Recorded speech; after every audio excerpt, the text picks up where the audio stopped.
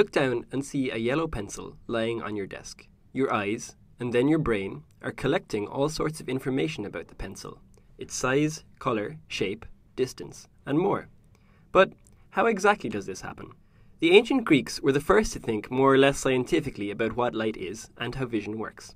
Some Greek philosophers, including Plato and Pythagoras, thought that light originated in our eyes and that vision happened when little invisible probes were sent to gather information about faraway objects.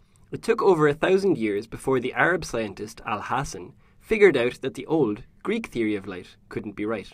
In Al-Hasan's picture, your eyes don't send out invisible intelligence-gathering probes. They simply collect the light that falls into them.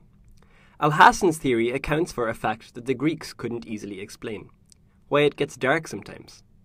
The idea is that very few objects actually emit their own light. The special light-emitting objects, like the sun or a light bulb, are known as sources of light.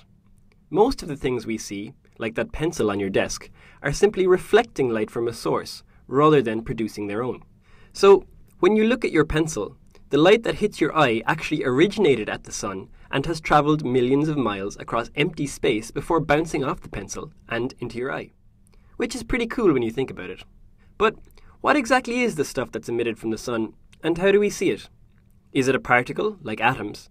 Or is it a wave, like ripples on the surface of a pond? Scientists in the modern era would spend a couple of 100 years figuring out the answer to this question. Isaac Newton was one of the earliest. Newton believed that light is made up of tiny, atom-like particles which he called corpuscles. Using this assumption, he was able to explain some properties of light, for example refraction, which is how a beam of light appears to bend as it passes from air into water. But in science, even geniuses sometimes get things wrong. In the 19th century, long after Newton died, scientists did a series of experiments that clearly showed that light can't be made up of tiny atom-like particles. For one thing, two beams of light that cross paths don't interact with each other at all. If light were made of tiny solid balls, then you would expect that some of the particles from beam A would crash into some of the particles from beam B. If that happened, the two particles involved in the collision would bounce off in random directions. But that doesn't happen. The beams of light pass right through each other, as you can check for yourself with two laser pointers and some chalk dust. For another thing, light makes interference patterns.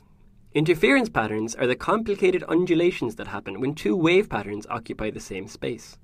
They can be seen when two objects disturb the surface of a still pond, and also when two point-like sources of light are placed near each other. Only waves make interference patterns, particles don't. And, as a bonus, understanding that light acts like a wave leads naturally to an explanation of what colour is, and why that pencil looks yellow. So, it's settled then, light is a wave, right? Not so fast. In the 20th century, scientists did experiments that appeared to show light acting like a particle. For instance, when you shine light on a metal, the light transfers its energy to the atoms in the metal in discrete packets, called quanta. But we can't just forget about properties like interference either, so these quanta of light aren't at all like the tiny hard spheres Newton imagined. This result, that light sometimes behaves like a particle and sometimes behaves like a wave, led to a revolutionary new physics theory called quantum mechanics. So, after all that, let's go back to the question, what is light? Well, light isn't really like anything we're used to dealing with in our everyday lives. Sometimes it behaves like a particle, and other times it behaves like a wave, but it isn't exactly like either.